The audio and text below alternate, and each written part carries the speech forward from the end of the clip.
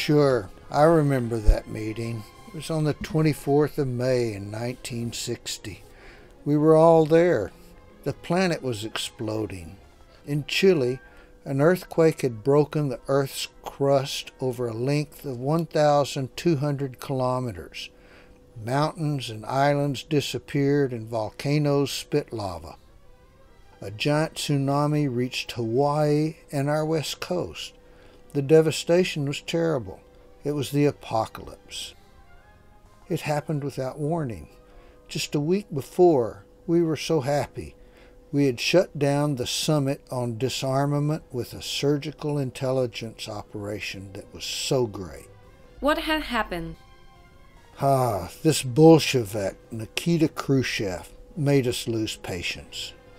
He had proposed a broad disarmament in the United Nations General Assembly.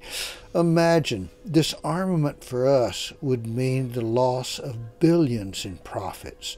Our military industry dominated the world. And now, lose all of that for this fucking communist? Impossible. We had to stop it. How did you do it? Well, we made traps. We sent spy planes at a height over Russia that was impossible for them not to know it and not to detect it. Then, while our president was wasting time in the summit, we sent bombers with explosives to Argentina for nuclear testing. So, when the whole world expected proposals from the heads of states on world peace, Eisenhower showed that he did not care and mocked everyone? Well, we expected the Russians to get angry about the provocations, but not even our European allies were really worried. Then we arrested some of his spies during the Khrushchev speech at the United Nations 1 year before. How? Did you arrest the spies with a warrant, or did you take them as hostages? Was that in order to blackmail Khrushchev to withdraw his disarmament proposal? It wasn't very legal, but we had no choice. The Russians also offered a peace treaty to a unified and neutral Germany. But we have our missiles there in Germany. Khrushchev proposed the peace treaty to create a unified Germany to put an end to the Second World War, and in his diabolical plan, he wanted to present to the world the two wanted Nazis. Why diabolic? During the World War, you and the Soviets fought together against the Nazis. And presenting war criminals like Eichmann and Mengele to the competent courts was a good idea. We were not interested in the Nazis any longer. Some worked for us, but that plan would have violated our interests. We were not willing to end the Cold War, and Khrushchev wanted to use the detention of the two Nazis as propaganda. Khrushchev sent his agents to Argentina. Those agents were from Israel. For us, it was really funny. They did not even inform their superiors within Mossad. Of course, by that time, Ben-Gurion negotiated with the German government a huge amount for the construction of a nuclear power plant in exchange for not talking about the Holocaust. Yeah, that deal was agreed to in New York. We taped everything. At the beginning, we wanted to stop that agreement because our diplomatic relations with Israel were very dry, and we wanted no nuclear weapons in the Near East. Israeli services had better relations with the Soviets than with the CIA. It was not like today. The Soviet military intelligence had two high-ranking spies within the Israeli government. Sure, we had our oil interest in the region, but we considered the Israeli fantasies of a kibbutz life as communist. Then everything changed, and we tolerated the Israeli nuclear option. But in May of 1960, we stopped those Soviet spies in Argentina. Those Israelis were real idiots, amateurs. They entered into Argentina through a clandestine airport in a plane that was ours. Did you intervene? It was easy. We gave them a few taps and detained all of them, the Israelis and their prisoner, the Nazi. We kept them in captivity during the days of the summit in order to convince Khrushchev not to continue with his fantasies on disarmament.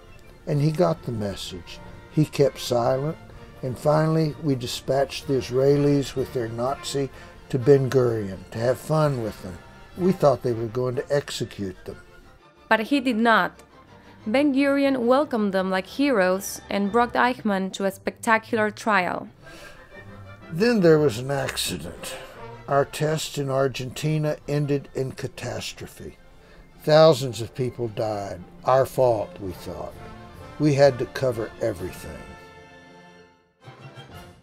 This interview was not real. I invented it.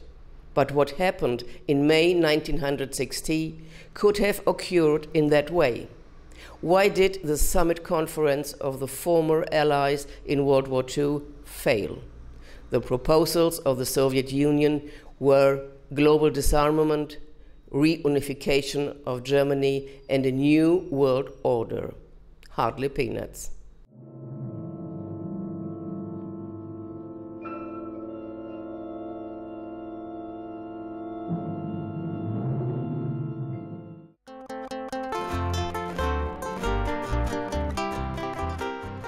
We are at the Buenos Aires Lake in the far south of Argentina. Here originates the Rio Deseado, the Desired River, that crosses from the Andes 600 kilometers through the Santa Cruz province until it finally flows into the Atlantic Ocean near Puerto Deseado. However, the port city is making no progress due to the lack of drinking water. During the last ice age, parts of the riverbed of the Rio Deseado were covered with lava. The residents of Puerto Deseado always dreamed of an aqueduct to connect the Buenos Aires Lake with their city. In 1960, the Argentine Navy had a plan, in their eyes a brilliant plan. They wanted to restore the original river course again and dig a channel in the volcanic rock. But this was a gigantic task. What luck that they had some friends who offered their services, their friends at the Pentagon. They also wanted to build a canal, a second canal through Central America. A huge business. And what a coincidence! The friends from the Pentagon had already finished construction plans, brilliant plans, they said. For the excavation of the navigable canal, they did not want to use conventional explosives, but atomic bombs. After detonation, a proper number of craters were left without any rocks. What bad luck that the Pentagon was in such a hurry that it had forgotten a detail. That underground explosions release energy and cause seismic movements, earthquakes. Southern Latin America is a volcanic region, and when they burned the fuse to obtain their desired craters, the earth moved. On the other side of the Andes, in Chile, the quake had a magnitude of 9.5 degrees on the Richter scale, the largest ever registered. The tsunami reached California, Hawaii, and the Philippines. Thousands died, millions were left homeless. The disaster was total, but until today, the U.S. government hides its responsibility. In 1959, the Soviet leader Nikita Khrushchev called at the United Nations for an end of the arms race and for an end of nuclear testing. And he offered a peace treaty for a united and neutral Germany. This proposal should be discussed and concluded at a summit conference in May 1960 in Paris by the victorious allies of World War II. The government of General Dwight Eisenhower and the military-industrial complex was against this offer. They wanted to preserve their technological superiority, and an end of the Cold War would have shaken their supremacy. How did they manage to bring about the failure of the summit? There is an official version and a story that has never been told. According to official history, the summit in Paris failed because of Khrushchev's anger, related to the U-2 incident, that spy plane of the CIA. According to the official history, the Soviets alone are responsible for the division of Germany. The official history denies the existence of nuclear tests in Patagonia, invents an heroic kidnapping of a Nazi war criminal by Israeli agents, and describes the earthquake in Chile as a natural event. The author of the official version was the National Security Council of the United States. The council proceeded like the Ministry of Truth, as the British writer George Orwell described in his book 1984. The real events were hidden, and mass media spread disinformation. The Security Council met on May 24, 1960. It was chaired by President Eisenhower. At the table were sitting his generals and ministers, John McCone of the AEC, the Atomic Energy Commission, and Allen Dulles, head of the CIA. The minutes were secret for decades. They discussed how they should behave if the Congress wanted to investigate their operations, how they brought the Soviet proposals to failure. A true intelligence fabric had been built around the summit conference, mentioned in the minutes, consisting of several provocations. Shortly before the summit, a U-2 spy plane violated Russian airspace at an altitude that made it impossible for the Soviet air defense not to detect it. On the eve of the summit, in the U.S. sirens were howling nationwide. For Khrushchev, a threat. Definitely, the operation was not a friendly prelude to a meeting of world powers. While Eisenhower was staying at the Disarmament Summit, his generals arrived in Argentina with 4 aircraft carriers full of nuclear explosives. They wanted to conduct nuclear tests, said the newspaper. These tests, however, were at that time prohibited by the U.S.-Soviet moratorium.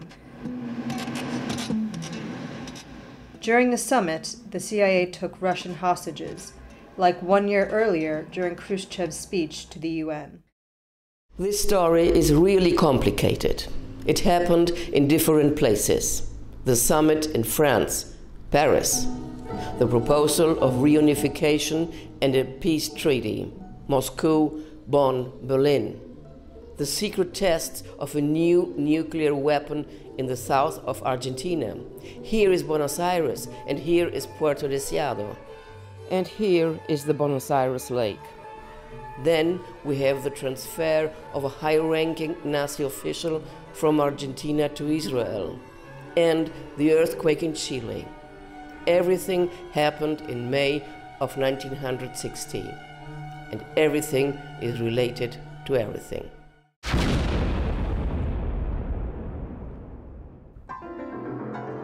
With the end of World War II, a race for obtaining the atomic bomb began.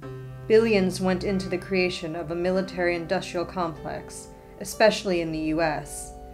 In the Nevada desert, a testing ground for over- and underground nuclear tests was built.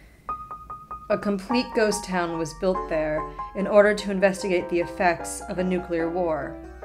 The Atomic Energy Commission, AEC, under the direction of John McCone, wanted to teach the people how they have to behave in case of a Soviet nuclear attack.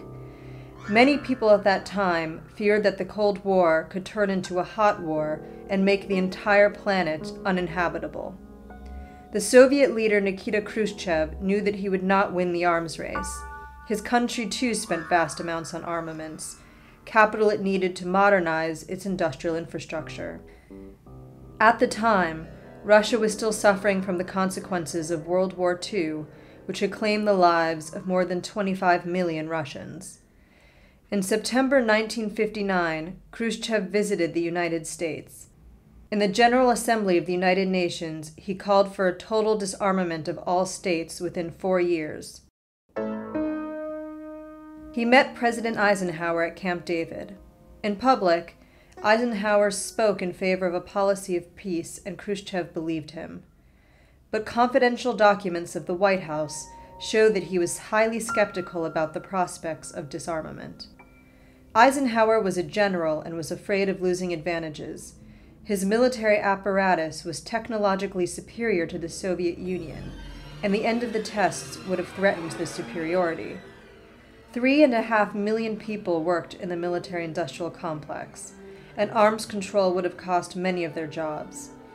But public opinion was alarmed due to the fallout, not only in the U.S. but also throughout the world.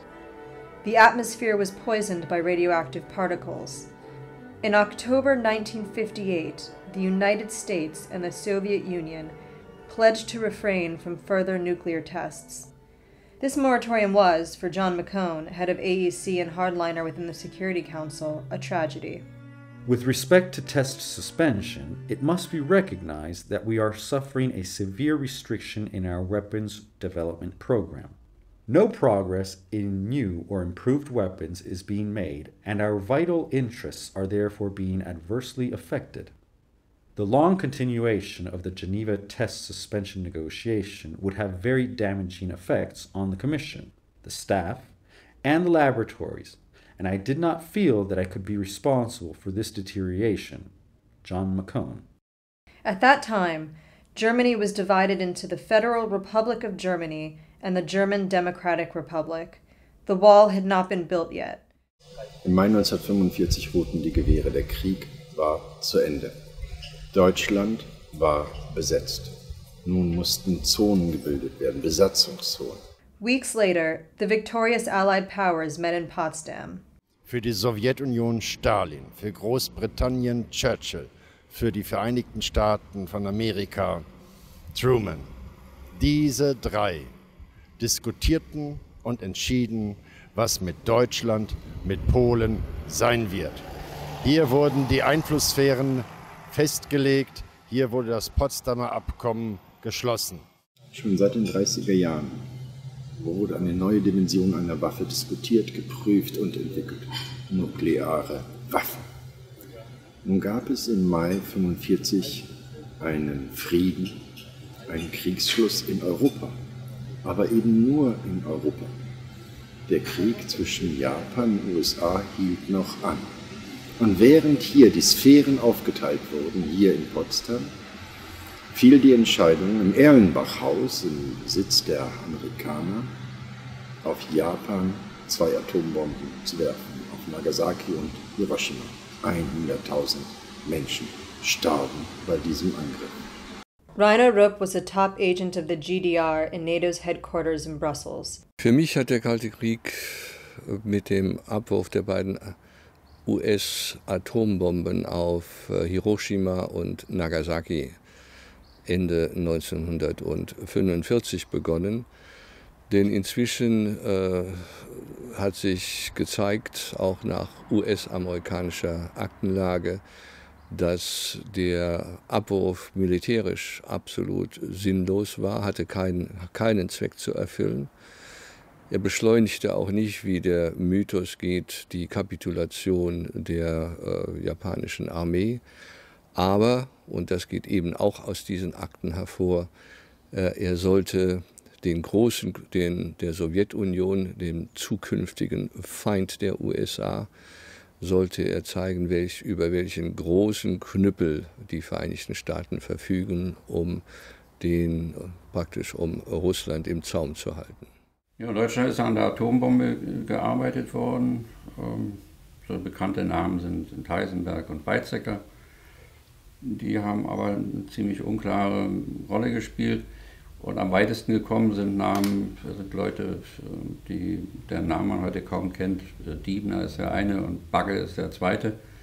Die sind immerhin gekommen bis zu Testexplosionen auf deutschem Boden, wo auch KZ-Häftlinge zur Probe umgebracht worden sind, erfolgreich.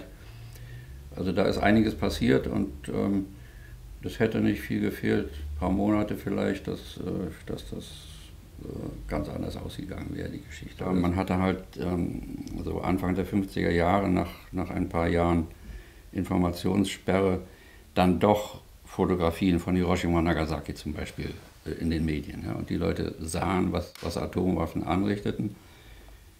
Und die führenden Leute, also Eisenhower zum Beispiel, die hatten einfach Angst davor, wenn Bevölkerung das wirklich kapiert, dann ist dieser Weg verstopft. Und da hat man dann alle möglichen netten Anwendungsfälle sich ausgedacht, also Autos oder Flugzeuge und eben auch diese friedlichen Explosionen verschiedenster Art, weil aus den meisten Dingen ist nichts geworden, die sind heute Lachnummern, aber damals war das so und die friedlichen Explosionen, die hat es dann doch in einigen Ausführungen gegeben, sowohl bei den Amerikanern als auch bei den Russen. Es setzte ein Ping-Pong-Spiel, eine Rüstungsspirale ein, auch auf dem nuklearen Sektor.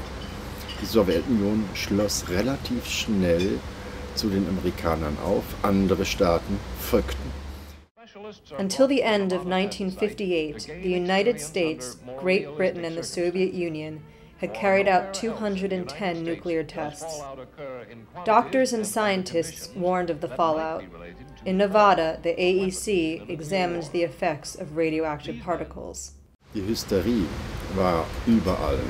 Ich erinnere an die Aufklärungsfilme aus den USA, wo sich Personen beim Atomangriff unter einem Tisch verstecken sollten oder eine Aktentasche auf den Kopf legen sollten, wie auch umgekehrt an die unglaublich breite Anti-Atom-Bewegung der 50er Jahre. Die Gesellschaft hat kurz nach dem Zweiten Weltkrieg erheblich darauf reagiert.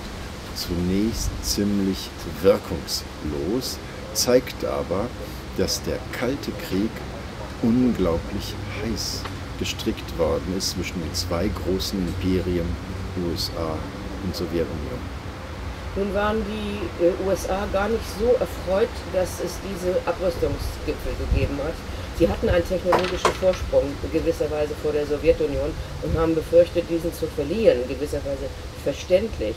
Sie wurden aber am Ende dann doch an den Verhandlungstisch gezwungen. Ja, das ist richtig.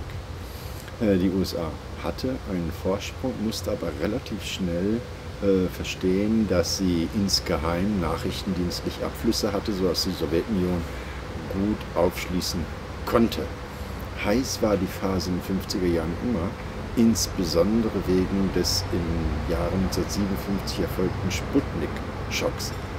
Eine Interkontinentalrakete konnten die Sowjets also in den Weltraum schießen. Das heißt, das Bauern- und Bergarbeitervolk war doch nicht so ungeschickt, solche hochtechnologischen Prozesse in den Griff zu bekommen. The US government failed to stop the global protests and had to sign a nuclear test ban. Dieses Moratorium betrifft das Verbot von Atombombenversuchen in der Atmosphäre. Hier hatte sich aufgrund der praktisch ungebremsten Atomwaffenversuche in den USA, aber auch in der Sowjetunion, zum Testen und zur Entwicklung von immer neuen und stärkeren Nuklearwaffen, hatte sich im Laufe der Jahre eine ernstzunehmende Vergiftung der Atmosphäre ergeben. Allerdings die daran geknüpften Hoffnungen, dass das auch ein Ende der Nuklearversuche wären, beziehungsweise die Entwicklung dieser schrecklichen Massenvernichtungswaffe, die Weiterentwicklung begrenzen oder stoppen würde, die war vergeblich. Denn schnell kam man dazu, wie man weitermachen kann. Man stieg ganz einfach auf unterirdische Versuche um und versuchte es dann einerseits mit immer größeren Waffen, aber zur selben Zeit, wie ich schon vorhin erwähnte, hat man dann vorrangig kleinere taktische Nuklearwaffen ausprobiert, die man entweder zur Führung von begrenzten Nuklearkriegen, taktischen Nuklearkriegen am Schlachtfeld einsetzen konnte oder aber auch für angebliche zivile Zwecke, nämlich um Flüsse zu verlegen, um Kanäle durch Berge zu sprengen etc. Und also auf jeden Fall die Entwicklung der Atomwaffen ging weiter. 1 year earlier, in 1957, the AEC set up the Project Plowshare, also known as Program Bombs for Peace. It had nothing in common with the pacifist biblical concept of transforming swords into plowshares. The AEC wanted to avoid the impending ban on nuclear weapons tests with the supposedly civil application of nuclear explosive power. The spiritual fathers of Plowshare were the physicists Herbert York and Edward Teller. Teller was criticized among his colleagues because he had appeared as a witness against the physicist Robert Oppenheimer. The House Un-American Activities Committee of Senator Joseph McCarthy had opened an investigation against Oppenheimer, who had spoken in favor of arms control. Oppenheimer hat an der Entwicklung, bei der Entwicklung der Wasserstoffbombe Probleme bekommen und hat versucht, Argumente zu finden, das nicht weiterzutreiben in der Richtung. Und es bestand der Verdacht, dass er kommunistische Verbindungen hatte, und da ist er halt in diese McCarthy-Geschichte reingerutscht. Und Edward Teller, einer seiner engsten Kollegen, hat sich da nicht entblödet, da aufzutreten und ihn entsprechend madig zu machen. Das hat ihm große Schwierigkeiten bereitet, aber auch Teller hat dabei bei seinen Physikerkollegen federn lassen müssen. Also viele fanden das nicht gut, jetzt diesen McCarthy-Ausschuss auf diese Weise zu unterstützen. Teller hat halt, wenn man seine Biografie anguckt, an vielen Stellen eine negative Rolle gespielt. Er hat all die üblen Wege, die Physik machen konnte, in der Physik, in der Kernphysik insbesondere, hat er versucht zu propagieren. Also bei der Wasserstoffbombe ging das los, dann später hat er sich dafür eingesetzt, friedliche nukleare Explosionen zu machen, also für friedliche Zwecke zum Hafen bauen oder Kanäle bauen. Hat überhaupt nicht daran gedacht, dass das auch Radioaktivität freisetzt, die Leute kaputt macht und wer weiß, was für Folgen hat. Dann hat er bei SDI mitgemacht. Reagan hat das zu einem seiner Lieblingsthemen gemacht, auch durch Edward Teller. Ein physikalisch sehr fragwürdiges Unternehmen, militärisch katastrophal.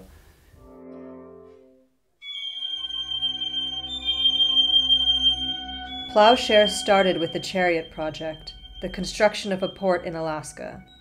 The plan was to excavate the harbor basin with atomic explosives. The indigenous people learned about it and protested. The plan was never realized. More realistic was the second plan, a new canal in Central America. The State Department was worried about the Panama Canal Zone and looked for an alternative, a new waterway, fast and cheap. The Panama Canal Company had already finished construction plans. All that has been lacking was testing the new technology. In addition to the Chariot program, it would be desirable to detonate 2 or 3 low-yield nuclear explosives at scaled depth of about 100 to 200 feet in media typical of a canal route. The canal could be built faster and much cheaper with atomic bombs, compared with an excavation with conventional explosives. A nuclear bomb leaves a clean crater, without debris that must be removed costly and time-consuming. The company thought of something like a pearl necklace through atomic detonations in a row and in certain distance, so that in the end they needed only to connect the craters. The AEC knew from their tests in Nevada that underground explosions trigger seismic movements. McCone suspected that the Russians too conducted secret nuclear tests in the ground, and he worked on a tool to distinguish a natural earthquake from a man-made one, caused by blasting bombs. Therefore, he needed a network of several appropriately located stations to collect seismic signals. The Soviets did not like the idea because they feared espionage, but finally they agreed to it in the Geneva negotiations. In January 1960, Teller introduced the AEC his new invention, the ditch digger, a kind of underground milling machine, able to cut the rocks with small nuclear bombs. This engine should be tested now. Therefore, the AEC argued that in Geneva, the civilian use of nuclear energy must be excluded from the test ban. The committee urges that the ditch digger program, including field experiments to test the ditch digger principle, be initiated as rapidly as possible. The committee strongly recommends that every attempt be made to provide additional funds to the Plowshare program so that the ditch digger experiment can be carried out at an early date. For Eisenhower, disarmament negotiations were already annoying, but he was in the middle of the election campaign and he tried to be shown publicly in the best light, and not as the one responsible for the failure of disarmament. Mikon advised him to continue the negotiations because the prospects of a successful conclusion of the negotiations were so remote that no serious risk was involved. The official history blames only the Soviet side for the division of Germany, despite all the initiatives of the Kremlin to set that issue on the agenda. Diesen Vorschlag hatte es ja von sowjetischer Seite schon unmittelbar nach Kriegsende gegeben und also eine Lösung für Deutschland nach dem Vorbild für Österreich, also ein vereintes Deutschland, allerdings neutral. In den 50er Jahren gab es tatsächlich im Raum stehend noch unter Stalin die Erwägung, Deutschland gänzlich anders aufzustellen. Es gab die Diskussion um ein neutrales Deutschland, es gab die berühmte Stalin-Note von März 1952. An diesen Faden knüpfte Khrushchev in verschiedensten Formen an.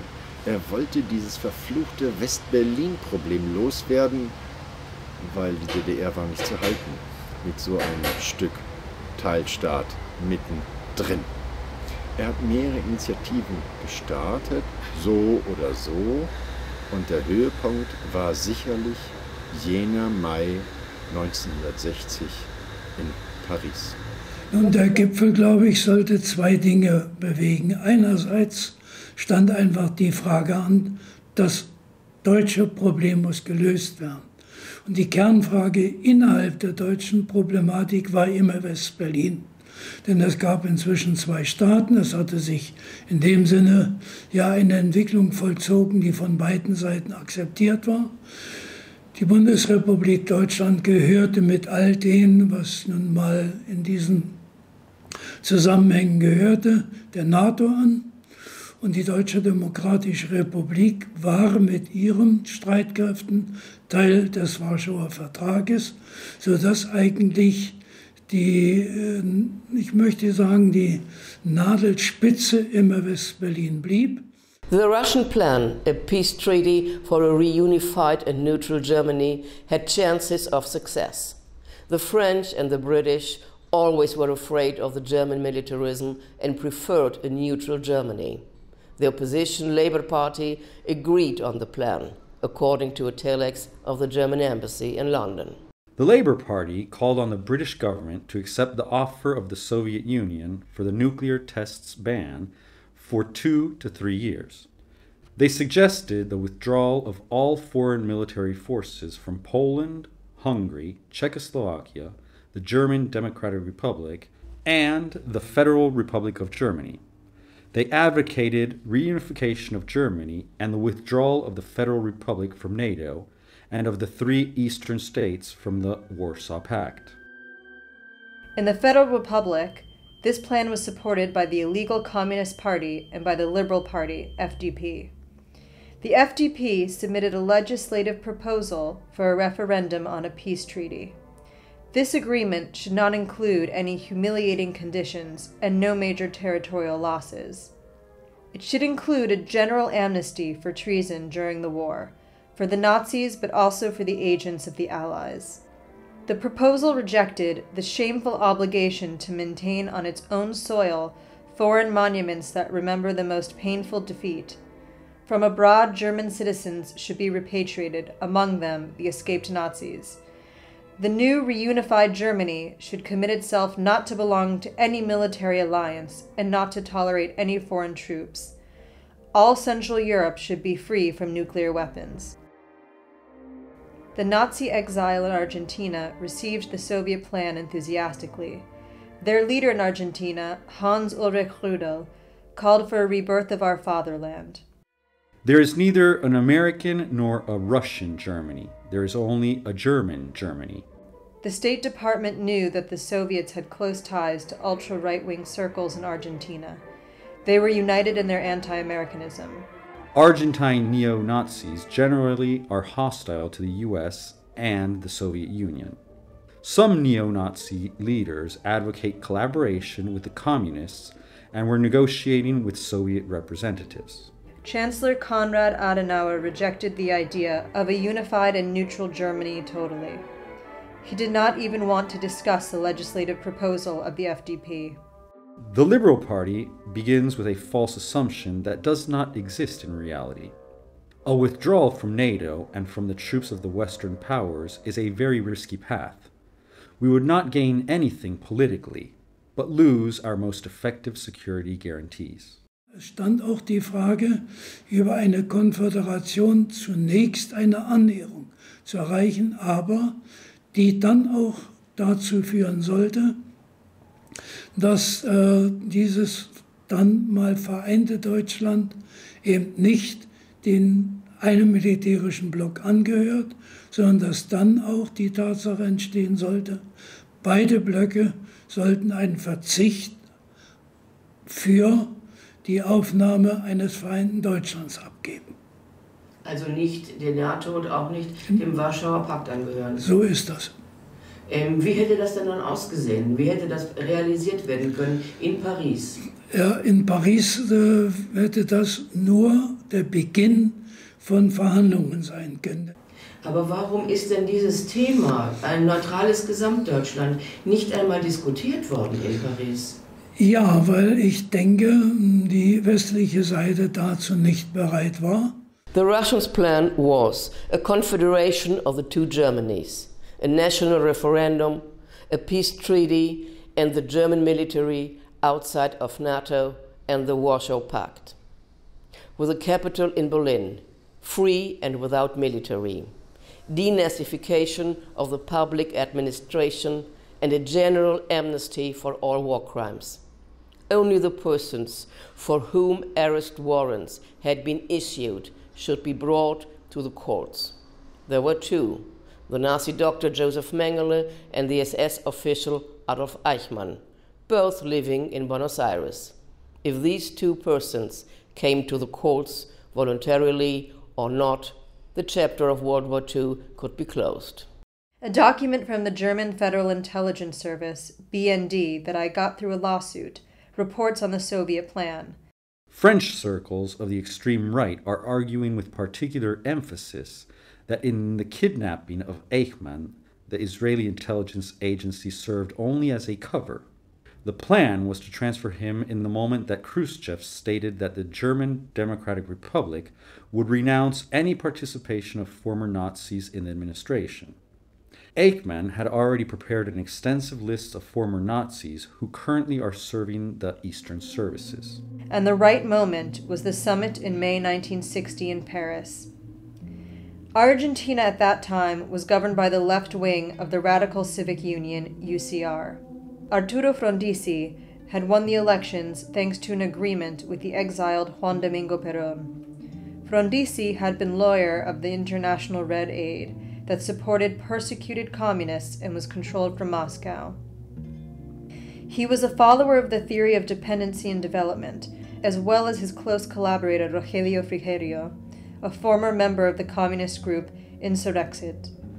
The Argentine military was hostile to Frondizi's government.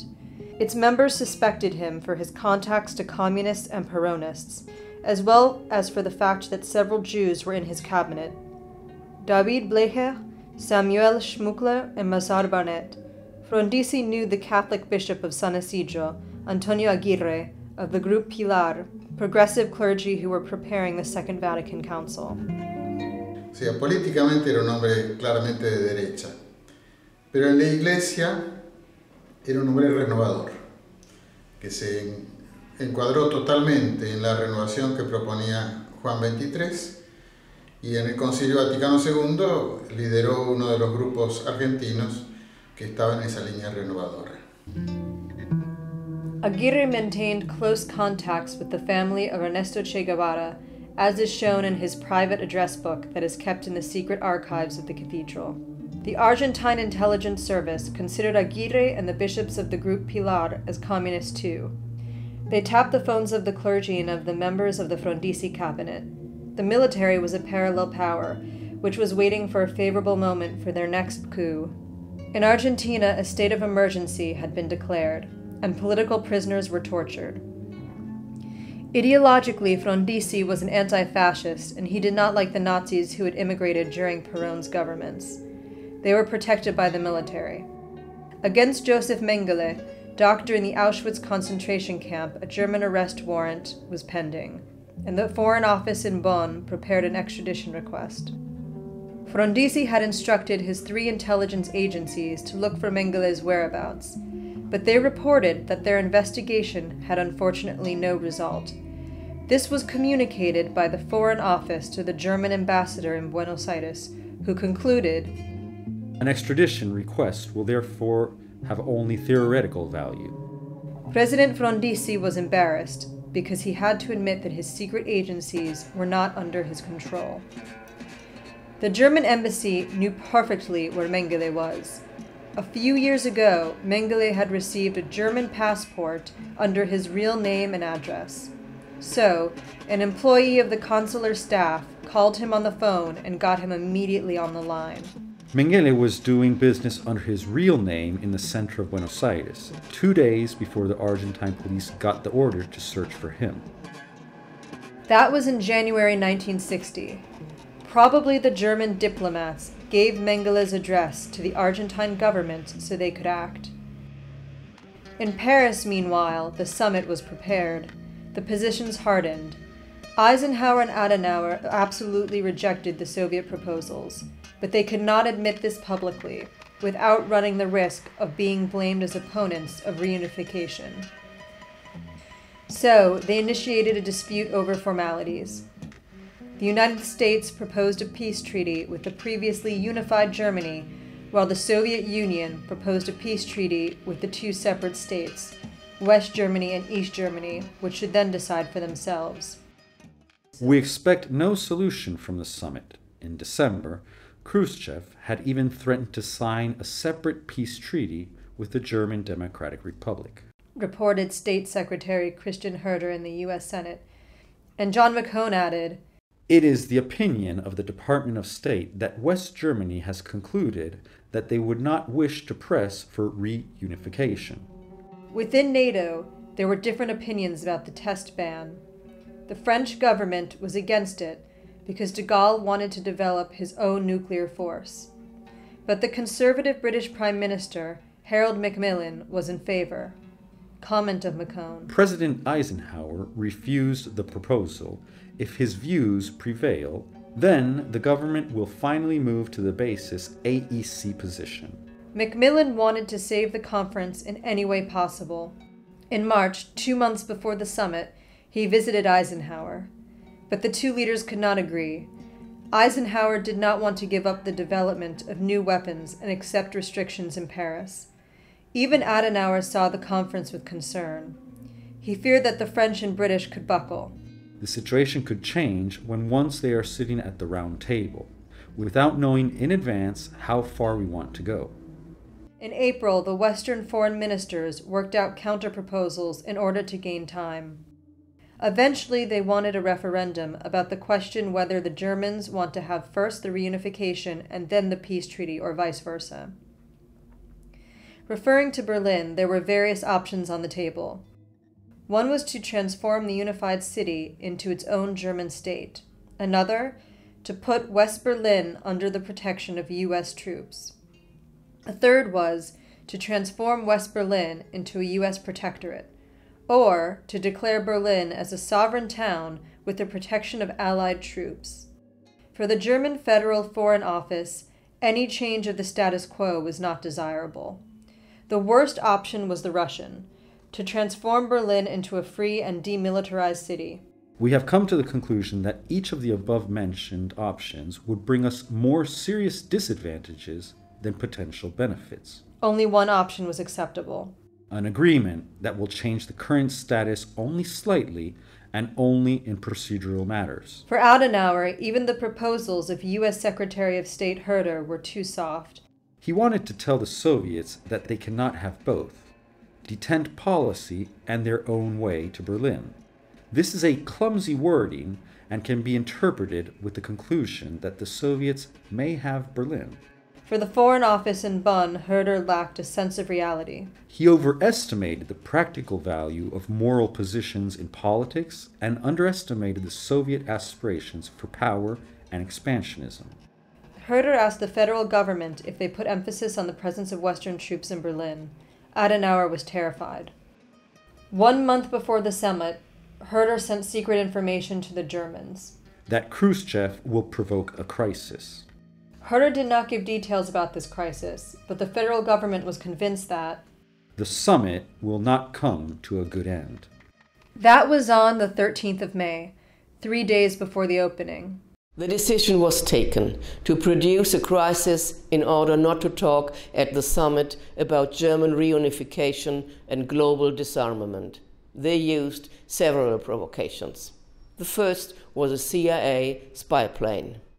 According to information from the Soviet Ministry of Foreign Affairs, in the recent days an incident has occurred involving an American reconnaissance aircraft, which was probably flown from Turkey into Soviet airspace.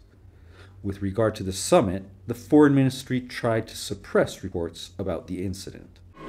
Disaster, this time diplomatic, befell the American U-2 spy. Somehow, the message became known, and it was announced that on May 1st, the Soviet air defenses shot down an American U-2 spy plane and had arrested the pilot, CIA agent Gary Powers.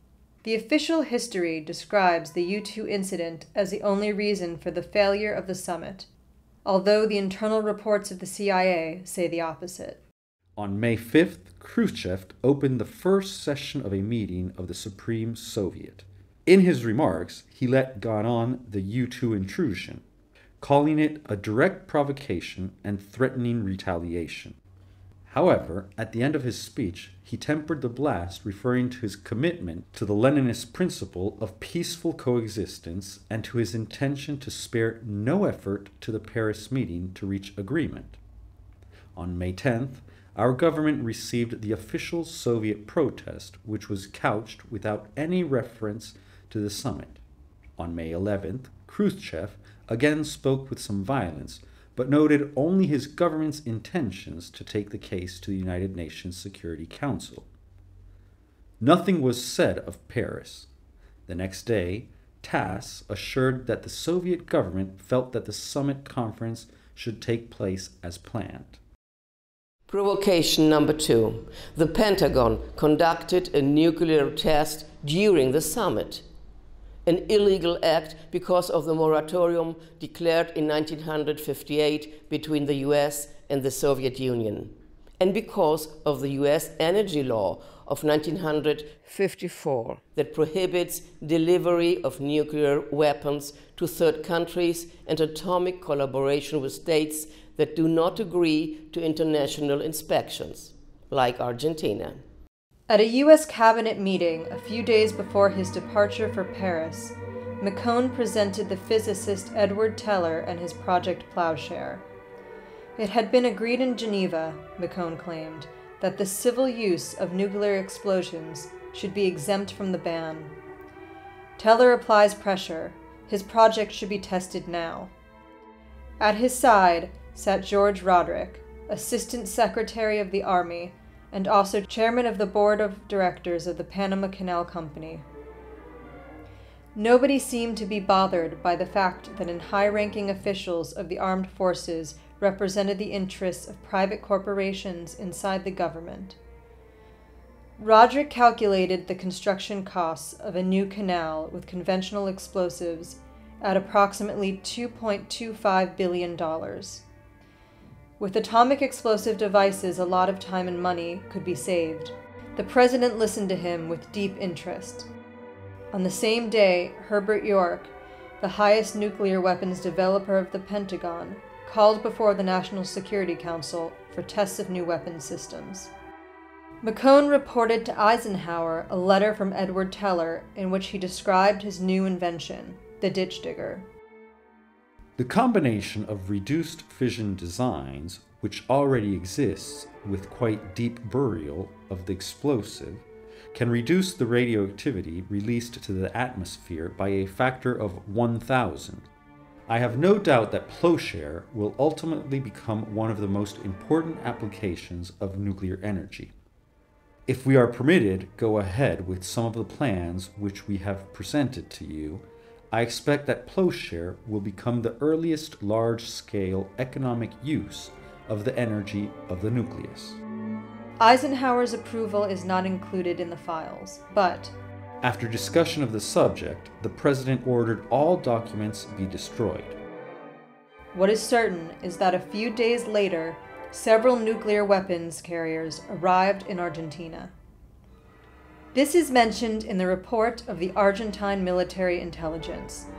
The high-level U.S. delegation traveled to Puerto Belgrano base, where they were received most honorably. The Argentine Navy invited them for a glittering dinner to celebrate the joint project, the construction of a canal to Puerto Deseado, with atomic explosives of the Pentagon. The visit of the U.S. military was not handled like a secret affair. On the contrary, on May 12th, only 4 days before the start of the Paris summit, the newspaper Nueva Provincia welcomed the important guests of the Pentagon and even published their names. Visit of U.S. Marines in Puerto Belgrano. A day later, La Nación announced the arrival of 3 U-2 reconnaissance aircrafts. The authorities also reported the arrival of 4 bomb carriers of the type B-57. They will gather information about radiation in our country, wrote Nueva Provincia. On May 16th, as the summit opened in Paris, Herbert York arrived in Argentina. La Prensa published photos of him and his team. Frondizi received him in the government building, and York chatted with journalists. The news about the planned tests must have been read in the embassies in Buenos Aires. However, neither the Russians nor the British or the French responded to this provocation.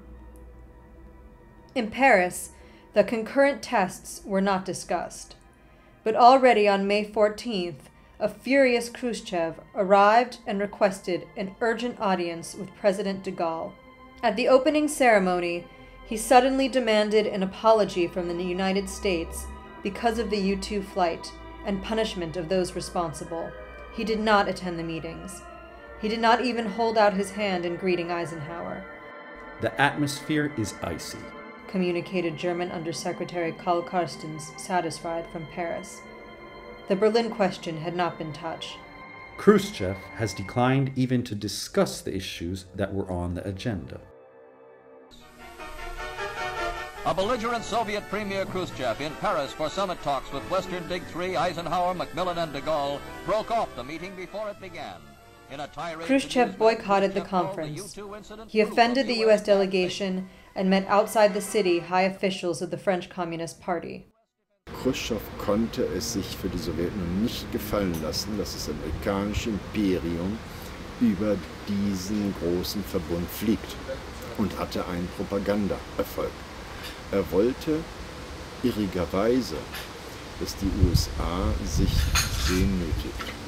Darauf hat sich Amerika nicht einlassen können, mitten im Wahlkampf. Eisenhower hatte die letzten politischen Atemzüge zu absolvieren. Das heißt, wir treffen auf eine Konstellation, die schier unauflösbar war. Das amerikanische Imperium wollte sich doch dieser kommunistischen Monstermacht nicht in irgendeiner Art und Weise beugen. Man war in der Stadt und war bereit, war nicht bereit. Wäre deutlicher geworden, dass West-Berlin neutral werden sollte oder diskutiert werden sollte und Deutschland einen Friedensvertrag verfasst bekommen sollte. Es ist beides untergegangen unter den Flügeln eines Spionageflugzeugs in der offiziellen Darstellung. McCone was happy. He had prevailed. I stated that under no circumstances should we reach the conclusion that we continue these negotiations. His plan had worked. We were working under a plan to cause Khrushchev and not the president to break off the summit negotiations. Why did the reunification of Germany fail in 1960? This has not even the last president of the GDR understood.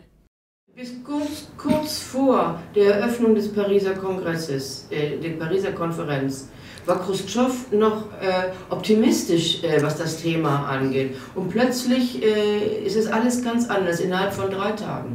Ja, diese 3 Tage in der internationalen Politik, die kann ich Ihnen auch nicht analytisch beantworten, weil wir in all den Fragen immer noch in Situationen leben, wo in der Tat wohl Geheimdienste im Hintergrund eine Rolle spielen, wo es Archive gibt, in denen man bis heute nicht unbedingt in jeder Art und Weise Einsichten bekommt.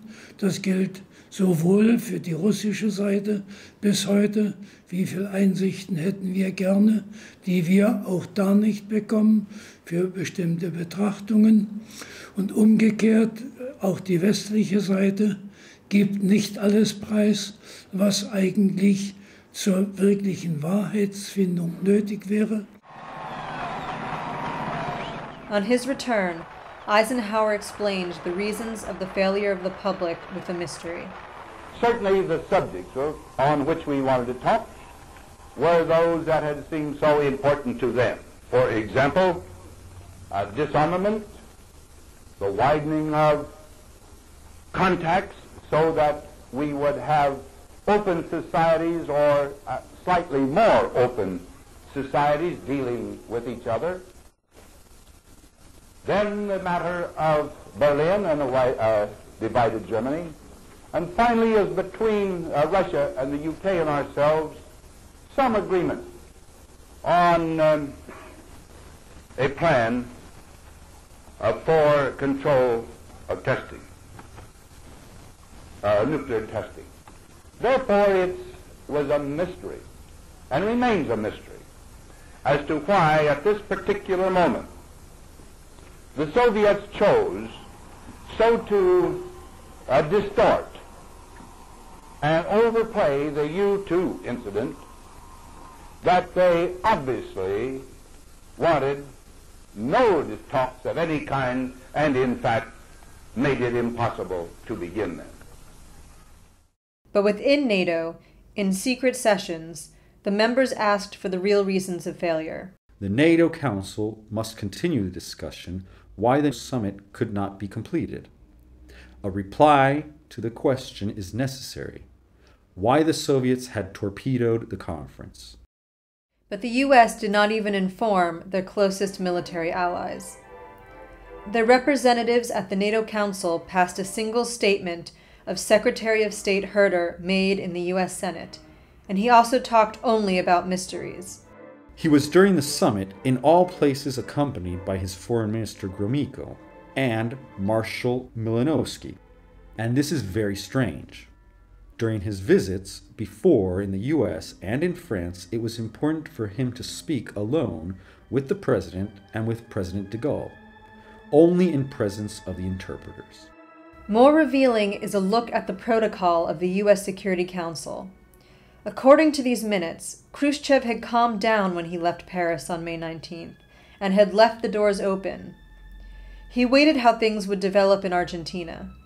On May 11th, the Israeli agents had entered Argentina from Uruguay with an air taxi from Montevideo to San Fernando. There was only one runway, no customs and no border controls. What they did not know, the plane was registered in Texas and flew for the CIA. Its owner, Lutcher Brown, was a former manager of Rockefeller. On the same day, May 11th, the CIA Director Dulles informed Eisenhower's National Security Advisor. A report of the Argentine Intelligence Service describes the details. Eichmann was transported during his abduction in a vehicle of the office of the President with an official license plate. The Secretary of the Presidency, Samuel Schmuckler, was driving and took him to the house of Marçà Bernet in Acasuso. He was at that time President of the National Bank of Argentina. In May of 1960, José Marçà Bernet was the head of the Central Bank of Argentina. He had no house in Acasuso. The house in Acasuso belonged to the brother of Jorge Rovirosa, president of the National Bank at that time, an influential politician of Frondizi's Radical Civic Union. Before he had been the second in the duel between the party founder, Lisandro de la Torre, and Federico Pinedo, grandfather of the current president of the Argentine Senate. Her father was a close friend of Frondizi. He was also his lawyer. Todas las señoras del barrio y la peluquería donde iba mamá consideraron que era mala palabra Frondizi porque lo apoyó el peronismo, lo apoyó el Partido Comunista. y dejaron de saludarla en el barrio, a mamá. Dejaron de saludarla porque cuando asumió Frondizi y mi padre tuvo un cargo tan importante como ser presidente del Banco Central, dejaron de saludarla en la peluquería. The Masada Barnett family were Jews, and her brother an active communist. En el 60 era el sesquicentenario, nació mi primer hijo. Bueno, hubo un golpe muy grande de los militares porque mi hijo nació el 25 de mayo, el día del sesquicentenario de la Revolución de Mayo, y me acuerdo que papá corría de los problemas con los militares al sanatorio a ver a su hija. ¿Qué golpe? No lo recuerdo, pero sé que fue uno de los tantos, fueron muchísimos golpes que hubo. No eran golpes definitivos como el que los quitó del gobierno en el 62, sino conatos de golpes. Eso hubo muchos, todo el mundo lo sabe, muchos golpes. Golpes no, conatos. The document of the secret agency also mentions that Frondizi and Bishop Aguirre were aware of all the occurrences. Aguirre received in his official residency the Israeli delegation, and they drank a toast to the agreement that has been signed directly between Argentina and Israel, and that said that the Jews would not be prosecuted by our courts. Would not be prosecuted. This means for their participation in the Eichmann operation. Today in the Cathedral of San Isidro, nobody wants to remember these events. Era políticamente totalmente opuesto a Frondizi. Frondizi venía del comunismo, había militado en el Partido Comunista y había pactado con los peronistas para poder acceder al poder, así que él no tenía ningún punto de contacto. El único punto de contacto con Frondizi fue que cuando los militares lo sacaron del poder y asumió el poder el que era presidente del Senado, Guido, él sacó una carta pastoral defendiendo la legalidad. The Israeli foreign minister, Abba Eban, had come to Argentina on May 19th, according to the official history, in order to participate in the independence celebration of May 25th. A document of military intelligence, however, states that the generals were already informed on May 17th of the Eichmann operation. Yesterday, we learned that the former Nazi officer Eichmann had come to the city in 1952 and has received an identity card with the name of Ricardo Clemen. Let's see the dates. May 11. Eichmann does not return to his home. The next day, his son informs the Argentine military. May 11. The Israeli group arrives at San Fernando, Argentina, with a CIA plane. May 11, the CIA informs Eisenhower, probably about the discovery of the spies in Argentina, as part of a Russian operation. Here, we leave a little space. May 14, Khrushchev arrives very angry in Paris. May 16, the summit starts without Khrushchev. May 17, in Argentina, the military get the news of Eichmann's presence. May 19, the foreign minister of Israel arrives in Buenos Aires and signs a treaty with Argentina. Eichmann and the spies are sent to Israel. It must have been on May 13 that the Argentine security forces, together with CIA, interrupted that operation and put in custody the Argentine and Israeli kidnappers and their prisoner, the Nazi. It was not the first time that CIA took a hostage in order to pressure Khrushchev. The protocol of the U.S. Security Council of May 24th mentioned that in 1959, the CIA had taken 2 Soviet agents in custody. Ambassador Lodge had said at the UN Security Council meeting at the time, Khrushchev was making his disarmament speech before the UN last year. The US had taken 2 Soviet spies into custody. The president believed that as long as a powerful government suspected the intentions of another powerful government, intelligence activities would be carried on. I filed a request under the Freedom of Information Act and asked the CIA, the US Justice Department, and the FBI if there has been illegal action. I did not get an answer, and all historians that I have consulted did not know of an arrest of 2 Soviet spies at that time. So it must have been a hostage situation. On May 23rd, Ben-Gurion announced publicly that Eichmann was in Israel and that he would be brought to trial. So, he did exactly the opposite of what he had promised to Adenauer in order to obtain financing of his nuclear program. What happened? Let's go back to the Plowshare program. The Argentine Navy wanted to build a runway for seaplanes near Puerto Deseado. This plan figures in the files, but in reality, it was a plowshare project. The boss of that enterprise was Miguel Asensio, who had served in the engineering corps of the U.S. Army. His last rank before his retirement in early 1960 was lieutenant general. Vine a trabajar acá con la empresa La Texas Butadina Chemical, que eran 4 ingenieros estadounidenses. Ellos vinieron a una cosa, a verificar cuánta agua iban a juntar, con planos hechos. ¿Los planos eran de ellos? Claro, planos de ellos, sí, ellos lo hicieron los planos. Los trabajos después quedaban a cargo de los expertos norteamericanos. Claro, acá hay un río que pasa debajo de la tierra que lo tratamos nosotros, porque yo hice las perforaciones y los tiros de dinamita y saltó el agua, entonces ellos ya sabían que debajo corría un río que venía de la cordillera. On May 12th, the preparatory work was completed, reported the local press. The experts were on the road, among them Herbert York from the Pentagon. Some Marines already were on the Navy base in Puerto Belgrano. From there, they shipped their equipment, including the explosive material, with the Navy freighter San Bartolomé to Puerto Deseado. According to the logbook, the ship laid in the front 7 feet deep in the water, while the rear reached about 14.5 feet. It was loaded with large and heavy equipment and was barely navigable. On May 18th, it arrived in Puerto Deseado. On May 20th, the equipment was arranged, and on May 21st, everything was ready for ignition. On May 21st, the tremors began on the other side of the Andes, in Chile. And the next day, the strongest earthquake in the history of mankind occurred.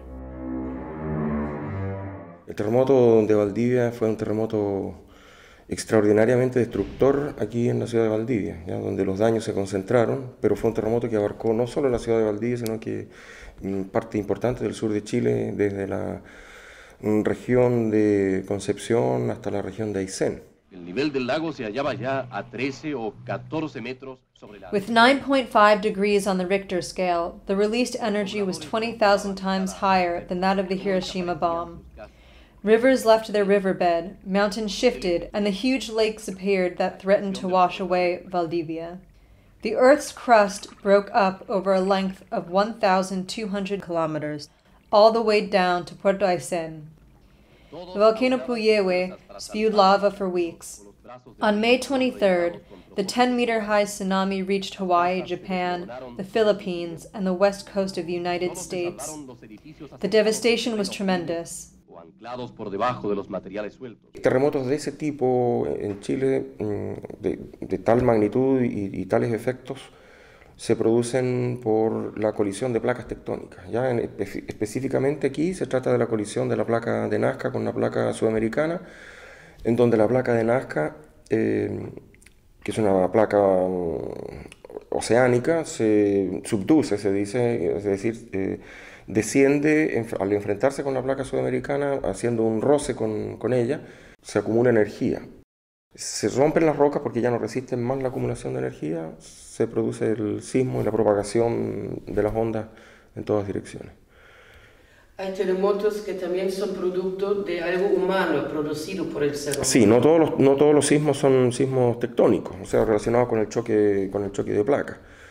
Hay sismos volcánicos también, asociados a la actividad volcánica, y hay sismos de origen antropogénico, dentro de los cuales están sismos generados, por ejemplo, durante prospecciones mineras, explosiones nucleares, asociados también a la generación de cargas en lugares donde no existían estas cargas. Me refiero, por ejemplo, grandes represas, en la inyección y extracción de líquidos del subsuelo también. ¿El terremoto del 60 puede haber sido un producto de una explosión nuclear? No, no un terremoto de esa magnitud en ninguna parte del mundo, digamos, porque los terremotos de esa magnitud requieren una acumulación de energía durante, se sabe ahora, siglos. ¿Podrían ser iniciados como la última gota? Bueno, eso, yo no soy sismólogo, pero eso quizás podría haber algún vínculo allí, tal como existen vínculos en las erupciones volcánicas, en que a veces hay sismos que le dan como el impulso final que faltaba para que se desencadene una erupción volcánica, que de todas maneras se iba a producir.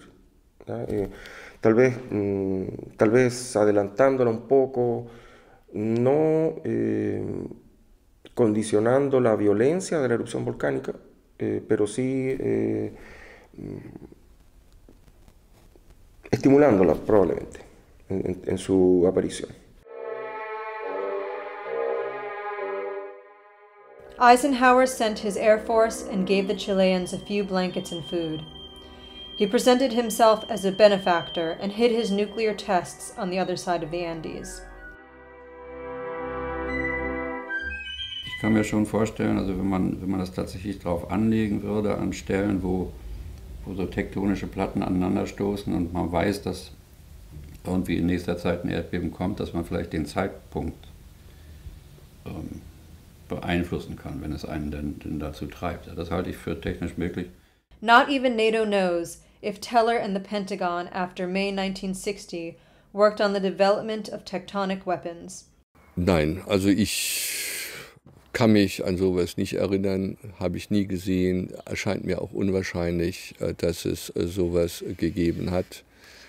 Ganz einfach, weil wenn es sowas gäbe, wäre auch ein Einsatz einer solchen Waffe sehr unpräzise und könnte gegen die eigenen Interessen zurückschlagen. Ähnlich wie der Fall bei Einsatz von biologischen Waffen gegeben ist.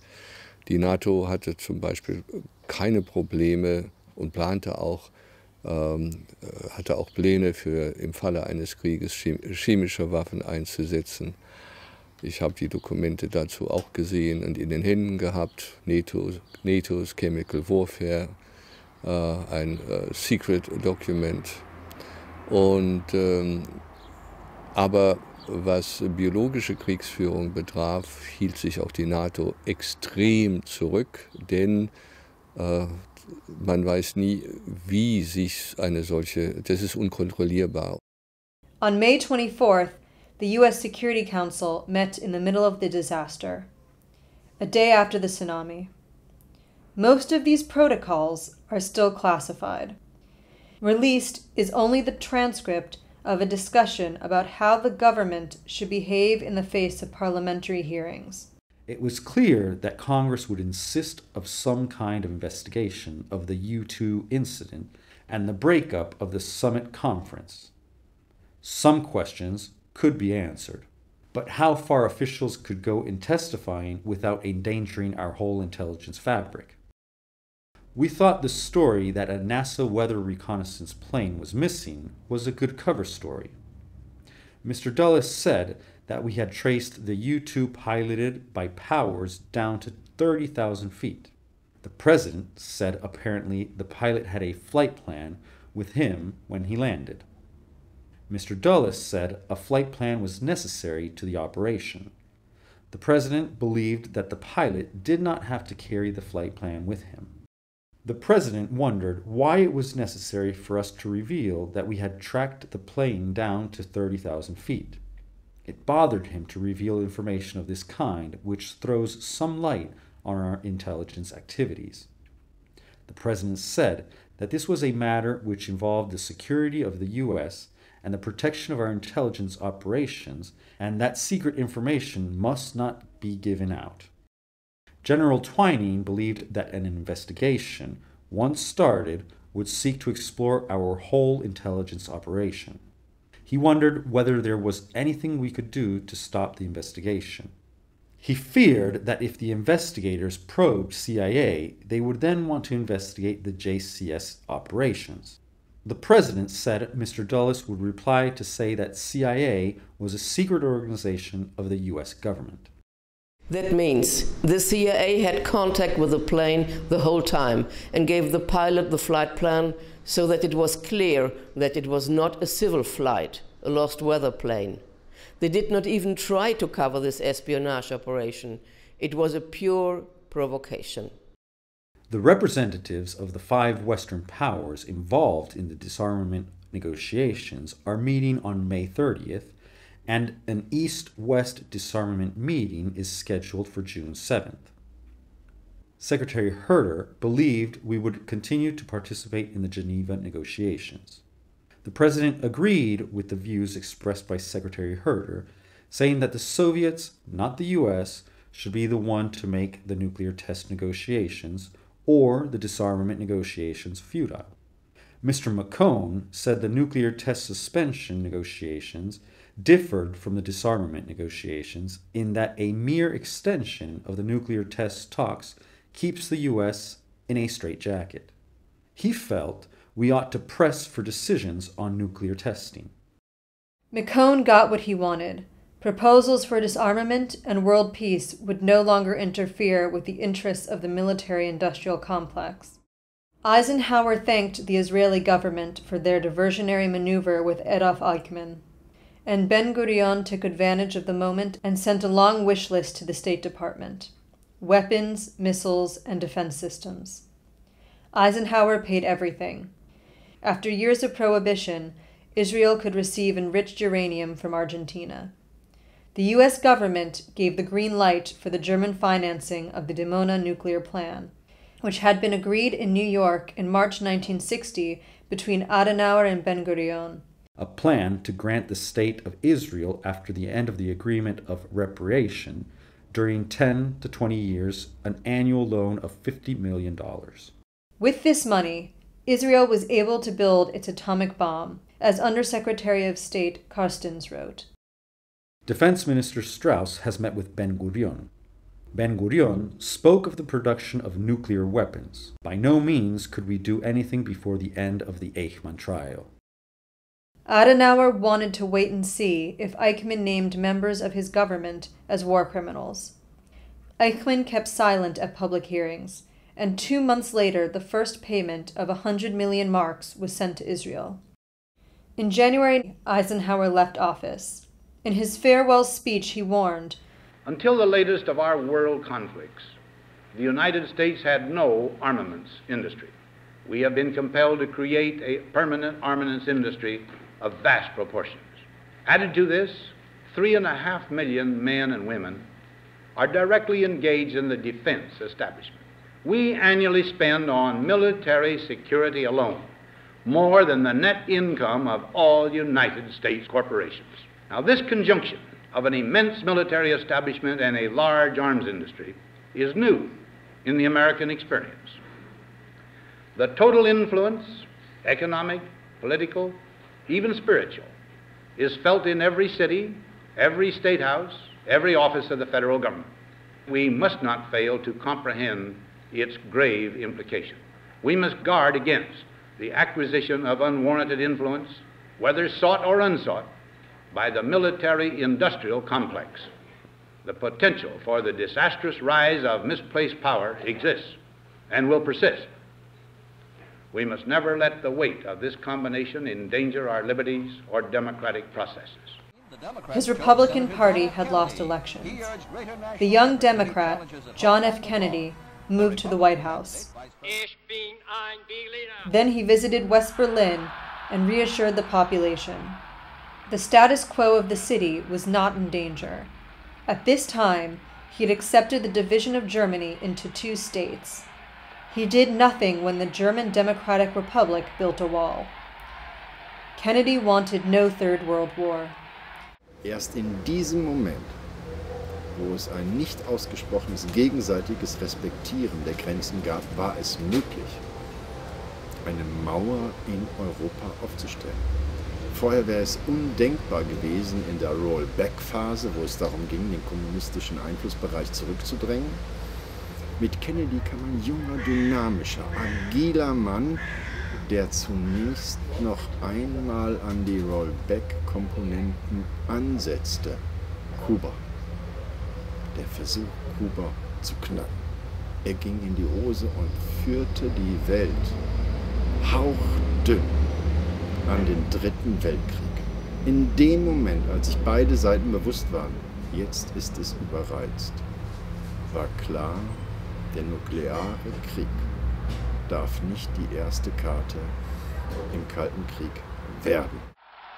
Kennedy wanted disarmament and did not allow to be blackmailed by the argument that reducing arms production would mean the loss of power, profits, and jobs.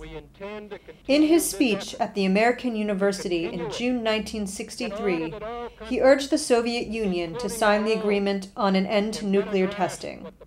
America's weapons are non-provocative, carefully controlled, designed to deter, and capable of selective use. Our military forces are committed to peace and disciplined in self-restraint. Our diplomats are instructed to avoid unnecessary irritants and purely rhetorical hostility, for we can seek a relaxation of tensions. In November, Kennedy was shot. Mrs. Kennedy and her two children, who have, as Bill Ryan According to the official history, the murder was the act of a single criminal. For most Americans, it was a conspiracy of the Pentagon and the CIA. John McCone headed the agency at the time of the assassination. His arrival at the White House with the courtesies of his title. Eisenhower expressed his condolences to Kennedy's widow, but he never found the courage to speak publicly about his personal experiences with the military-industrial complex. All governments involved maintained silence about what happened in May of 1960, with Israel still using every opportunity to boast about the story of a heroic kidnapping, which was nothing but an embarrassment, but the records maintain classified. The United States also consider the events of May 1960 top secret. When I wanted to see the files of the US National Security Council, they stopped me at the border, marked my passport with the word refused, and deported me. Since then, I have been denied a visa. By email, I requested information about York's trip to Argentina. In the National Archives was finally found a single paper. Probably the censors had overlooked it. I requested declassification of the CIA report of May 11. In vain. It remains classified. The Pentagon wrote me that they had no records about the York travel to Argentina. And the Department of Energy sent me some minutes of meetings of the Atomic Energy Commission. But the minutes of May 1960 are not included. About York's trip to Argentina, they had nothing in their archives, they said. But the Department of Energy was so kind and directed me to the University of San Diego, where the personal archives of Herbert York are preserved. Among his personal papers were pictures with President Frondizi and his date book. For a small fee, they scanned the pages of May 1916. And there is no doubt. The week from May 15 on was reserved for Argentina. I sent these copies to the Pentagon and the Department of Energy. Look what I found in your archives about York's journey. They never replied.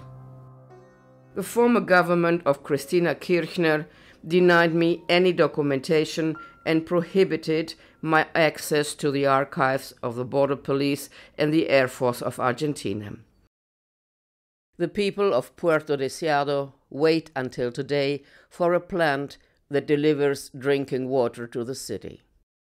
I sent the more important documents about the US nuclear tests to UNASUR, the South American Security Union, and to the Chilean government.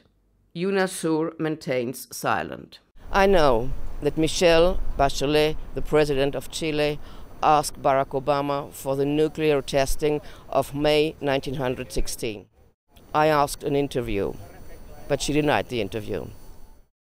The real reasons for the failure of the Disarmament Summit were never published. The German reunification came only in 1990. Why Mikhail Gorbachev did not stick his original demand, German neutrality, has never been explained.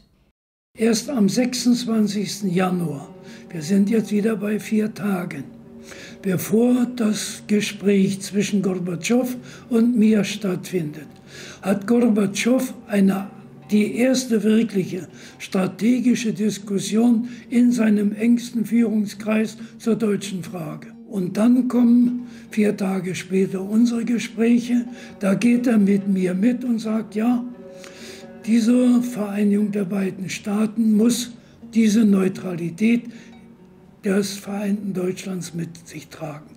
Und dann wird offensichtlich in den USA, wie Condoleezza Rice, die ja als Beraterin vor allem in den Debatten auf militärischer Seite mit Achomejew als einem Marschall der Sowjetunion in Malta mitverhandelt hat, die geht am 3. Februar 1990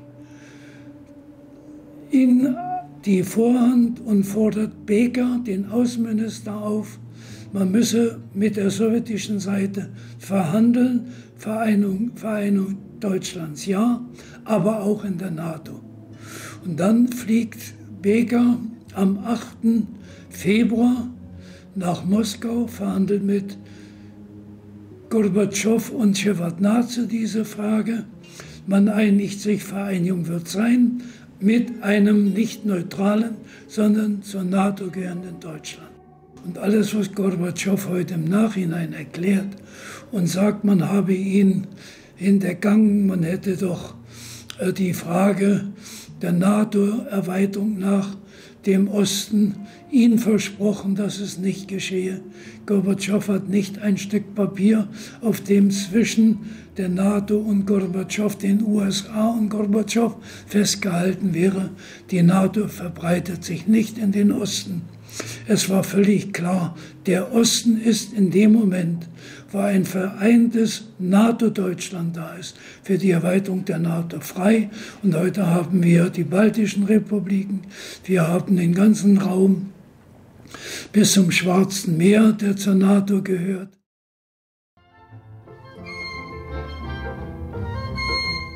Happy?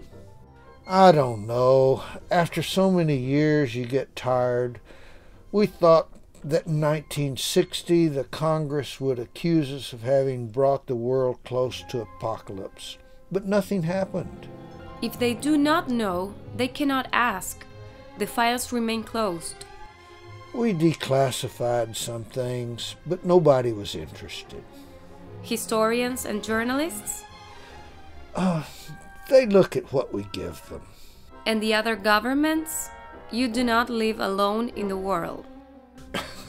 What do you mean? This was in 1960, and today, who dares ask? Angela Merkel doesn't want to know how reunification of Germany really occurred. We never forbid her to ask questions, but she never had any questions. Her brain is empty. And the Argentines, whose land was used for nuclear testing? Argentines do not interest us. The government often complains, but when we say shut up, they shut up. And the Chileans? They suffered this terrible earthquake. President Bachelet asked Obama if nuclear testing had been done. She will not want the problems of that answer. Instead, we have offered her a free trade agreement that she will not dare turn down. What about the Russians? They made a serious proposal for disarmament and world peace, and you answered with provocations and abduction of people.